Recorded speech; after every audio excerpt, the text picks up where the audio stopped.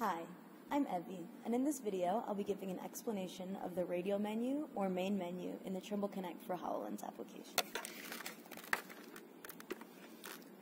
To call the Radial menu, there are three different options. You can hold your hand out in front of you and look at the menu button at your fingertip. This uses eye tracking to select the menu. You can also put your hand out and press the button with your other hand to open the menu. And finally, you can use a voice command to call the menu. Connect menu, and now you can see the menus popped up in front of me.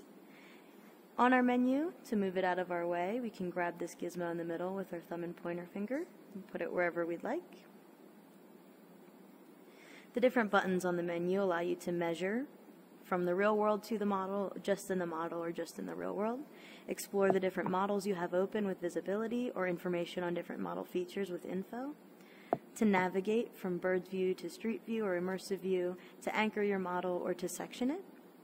You can align your model, fill in your spatial mesh, create a to-do or enter a sequence. You can join a collaboration session co-located with someone in the room with you or remote with someone potentially across the world. And this is how you exit your model viewer and go back to our project browser.